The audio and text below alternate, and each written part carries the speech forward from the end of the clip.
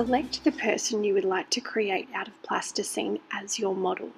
Grab a photo and choose the colour for the background as step 1. Cover the plasticine all over the cardboard square.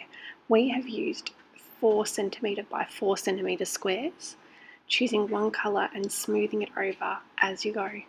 The next step is to select the right colours and mix the colours to create a skin tone for that person that you are going to create a portrait of.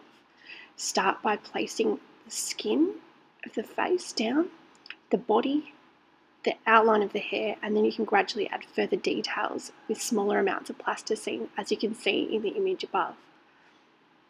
Then we're going to start on the eyes. Don't forget, you need the white of the eye, the coloured part of the eye, the iris, and the black pupil in the centre. Once you have all of those areas, you can add eyebrows, nose, mouth, ears, and any other features that you would like to add that represents that person.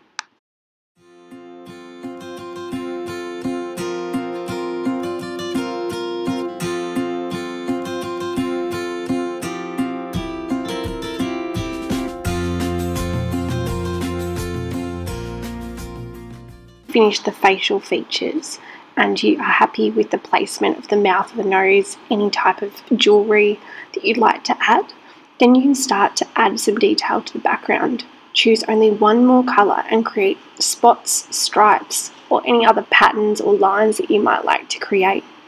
Keep it simple, and the more simple it is, the more effective it will look. Once you're totally done, you will then get a paintbrush and some super gloss. Now, super gloss is a great varnish which can be painted on top, which seals the plasticine and makes it firm. Once you've done this, it needs to dry for 2 days, and then we will do another coat of the super gloss to keep it all finished and preserved, ready to frame. Well done, guys!